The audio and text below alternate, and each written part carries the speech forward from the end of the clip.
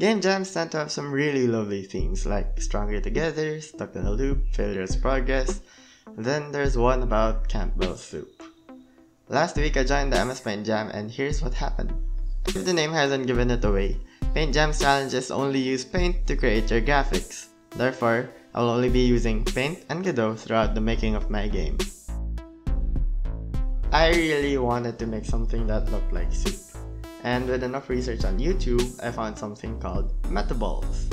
It's a shader that makes plain circles look like liquid and it looks really cool. However, I didn't want to waste time on something that would just be completely visual. It's the Paint Jam.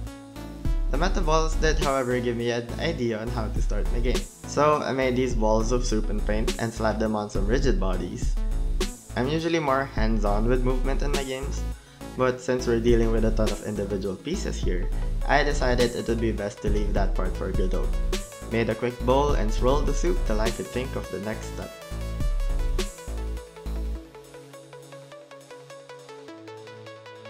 I needed a way to get the soup from one place to another, and while I was playing around in Paint, it finally hit me. Why not make the player paint a path for the soup? It's been done before, so I can probably figure it out on time. Track the mouse positions, use Align 2D, instantiate a linear collider spanning each point of the drawn line, slap on some more paint textures, and that should be done. So we have our main mechanic, but right now it just feels too normal. Until someone suggested to me hot soup. And hey, why not make cold soup? So just using the basic soup, I made more kinds of soup.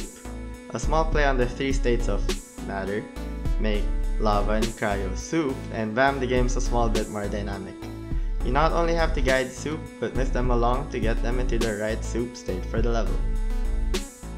Soup. But the game still felt a bit empty.